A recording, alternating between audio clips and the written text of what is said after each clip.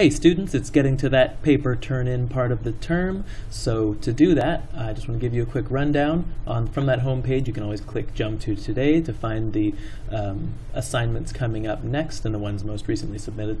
But that paper is right here, the assignment page for that. You can also find it with a little more information under Modules. So just scroll down to that module for the social life study. There's a link to paper instructions and example papers. There's also a zip file just in case that link doesn't work. You can just download it directly. A place to upload some ideas about your paper before you would actually turn it in, maybe get a little feedback, collaborate with some students, maybe find a partner.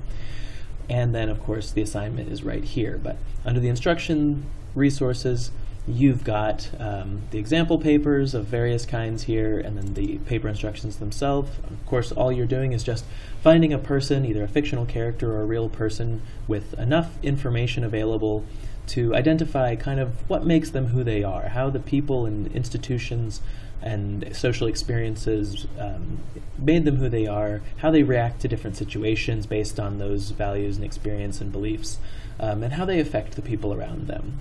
And there's some specific questions to get you started here. You should be answering 4 of these big chunks of questions, but of course you can mix it up a little bit, leave out anything that doesn't make sense given your person you're doing it on, and some more information. So you should read this over carefully yourself. But back to the paper turn-in itself, you're just going to click on that assignments page. That'll bring you right here. Now on this assignment page, all you need to do is actually submit your paper. You'll be typing it up in whatever your favorite word processing program is elsewhere.